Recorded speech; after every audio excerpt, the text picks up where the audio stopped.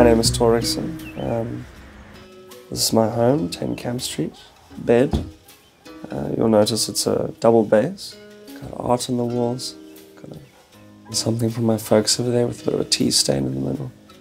Adds character. Snooze, up. Meditation into bed. Followed by a short bout of a bit of yoga. Whip out the mat, put on a vinyl. Go to downwards dog. Stay there for a few breaths. Move on to upward facing dog. Then brekkie would probably arrive. If there's a ripe avocado going, even though it's off season. That's the one.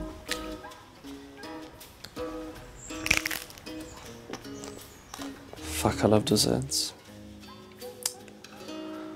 It's just a pity that almost every dessert contains milk. It all started with a very hectic video I watched on Facebook, and after that I was like, whoa, okay, no more dairy.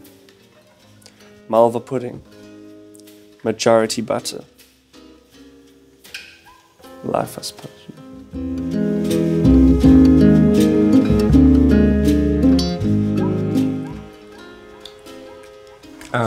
I like to think that I'm a very neat person, so this is all very hectic for me.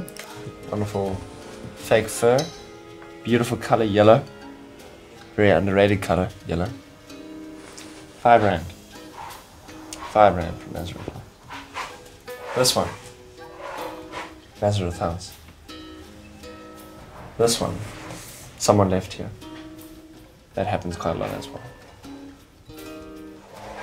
This one over here is a picture of the lowest team possible at Sax, where we played rugby. Good times, good times. Old typewriter, classic, very Tumblr. A picture of Brittany. We have Killer Whale, which is a film about a killer whale that sets a town on fire. I kid you not, that's actually what happened. Then we have the couch for the community. The bed, double base. And over here in this corner is funny things that make noises. Got some nuts in preparation for today. Speirs packer. Speirs veggie burger. Exceptional. Banana for anyone? That is a piece I picked up at a gallery.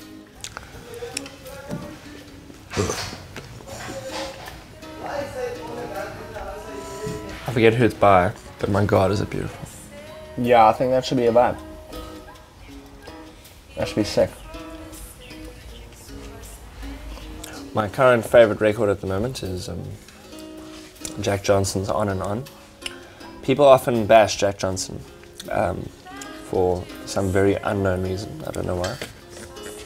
The man's a genius. If he doesn't put you to sleep, then I don't know who will. And that's an art.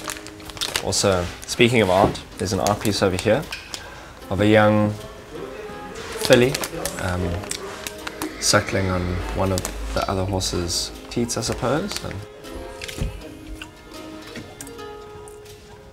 peaceful. Nature taking its course. The one thing that's disturbing is the white horse to the side watching. Why? Why is he watching?